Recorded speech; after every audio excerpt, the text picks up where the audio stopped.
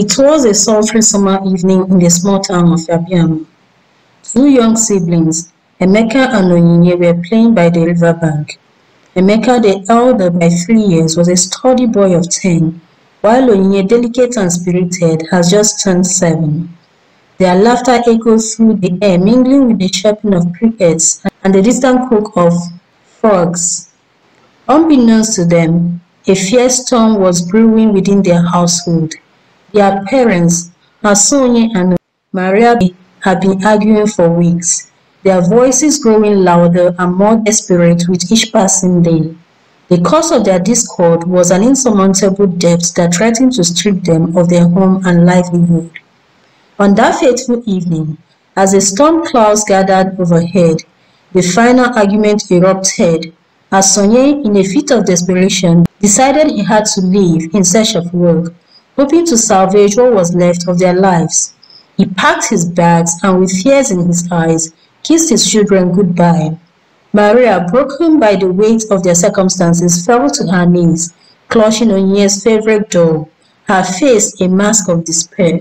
Maria had to stay and raise the children, but Asonye had left home to never return.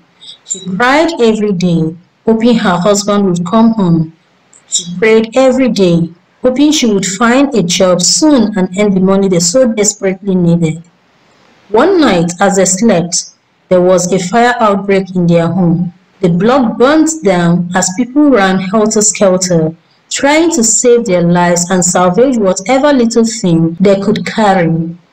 In the confusion, Emeka and Onyinye were separated, each pulled in different directions by frantic neighbors trying to save them. By the time the fire was extinguished, Maria was found where she lay unconscious from the smoke, and Emeka and Onyinye were nowhere to be found. Years passed, and Emeka, who was placed in an orphanage, was adopted by a wealthy family from the city. The Johnsons had just lost their son, who bore much resemblance to Emeka. Although sad and deeply grieved, they found solace in the resilient, bright-eyed boy and brought him into their home and raised him as their own. Emeka grew into a formidable young man, excelling in academics and business alike.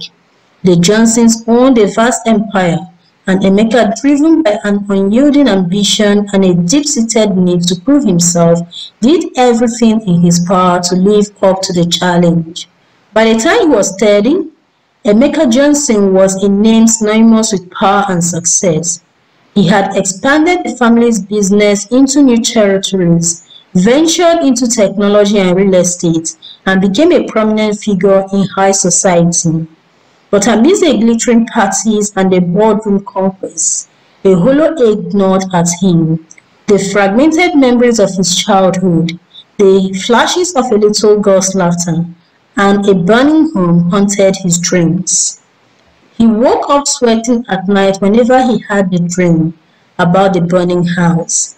The tears of the little girl as she looked at him, pleading with fear in her eyes, as someone took her in the chaos, gnawed at him. It was always the same scene he saw every time. Determined to find closure, Emeka hired the best investigators money could buy to search for his lost sister. He pored over old records, retracted his steps to Abiama, and left no stone unturned. Yet, despite his vast resources, Onyinye remained elusive.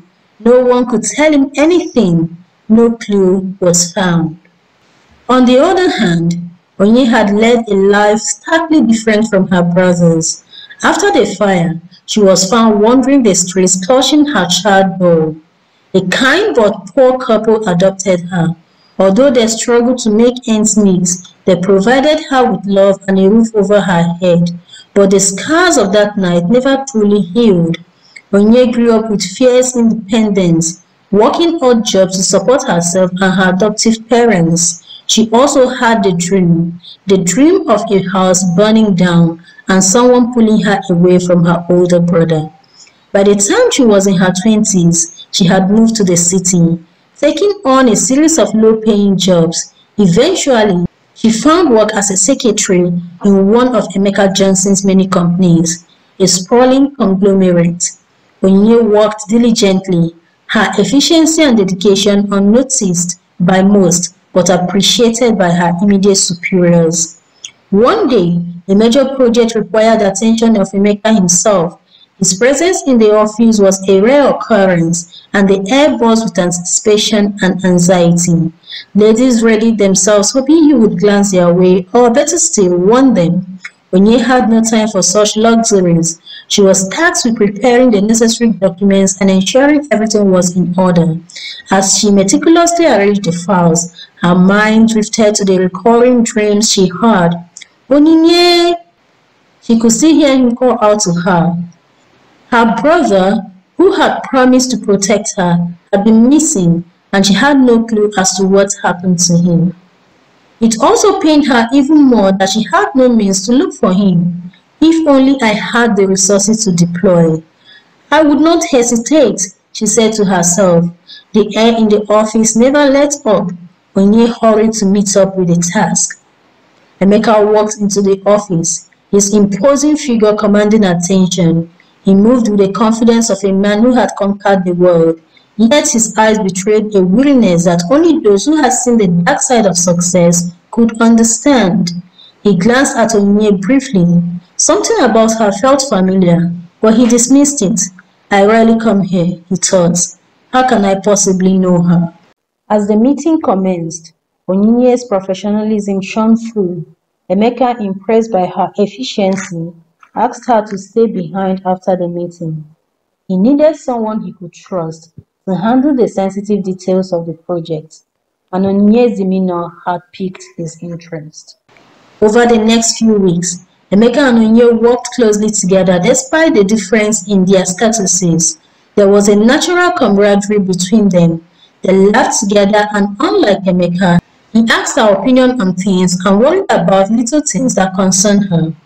Over time, Emeka found himself opening up to her in ways he hadn't with anyone else.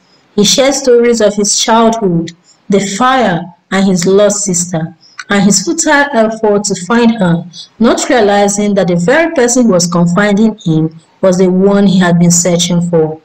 Onyinye listened intently, her heart aching as she pieced together the fragments of her own past. The details Emeka provided matched her memories, the fire, the separation, the brother who had vanished from her life, but she couldn't bring herself to believe it fully, not until she had proof. She would have to test him. The only thing she had left home with on the night of the fire was her charred doll. Her brother always teased her about the doll. She would place it where Emeka would see it, and if he recognized it, then he was really her lost brother. So Onyinye began carrying her charred doll to work every day, seeking an opportunity to test her boss. One evening, as they walked late into the night, Onyinye left her doll casually on the floor. As Emeka walked by and saw the doll, he stopped on his path, picked up the doll and dusted it. He then took it into his office and placed it delicately on his desk. Why is life trying me so hard? He asked into the air. Onyinye walked in as her boss paced in his office talking to himself. Is everything alright? She asked. Emeka stopped, took a photo from his wallet and handed it to Onyinye. This is me and my sister when we were little. That is the only thing I got after the fire. The photo was a faded image of a young boy and a girl by the river bank. Their faces lit up with innocent joy. Onyinye's breath caught in her throat as she recognized herself in the picture, her brother's arm protectively around her. That's all I have, and now I find this, he said, pointing to the doll, carefully placed on his desk. I wonder who this belongs to. You must find out first thing tomorrow. Tears welled up in Onyinye's eyes. There's no need to wait till tomorrow. I know the owner, she said. Who? Emeka asked with excitement and impatience. Me. It is my doll, and I carry it around when I'm afraid or just want to feel my family around me. When you told me your story, it reminded me of my similar past. So I carry my doll when I miss my family the most. Emeka hugged Onyinye tightly. You should have said something about your pain. It doesn't matter anymore. I'm here now. They spent the night reminiscing, feeling the gaps in each other's stories, their connection growing deeper with every word. So this is why I felt so free with you, Emeka said. I never loosen up so easily with anyone. Even my adopted mother worries I may never marry. What can I say? I exude the right magic, Onyinye teased. Emeka, overwhelmed by the discovery, vowed to make up for the lost time. He offered Onyinye a position that reflected her true capabilities, ensuring she was no longer a faceless employee, but an integral part of his life and business. Onyinye in turn brought a sense of balance to Emeka's world, reminding him of the importance of family and grounding him in ways his success never could. The Johnsons accepted Onyinye wholeheartedly on learning that she was Emeka's long-lost sister. Together, they visited their hometown, Abiama. Emeka used his wealth and influence to rebuild their childhood home, turning it into a haven for children who had suffered similar fates. Onyinye took charge of the project, her compassionate nature shining through as she dedicated herself to helping others. As they stood by the riverbank, watching the sun set once more, they knew that the past was behind them and the future, bright and uncharted, lay ahead.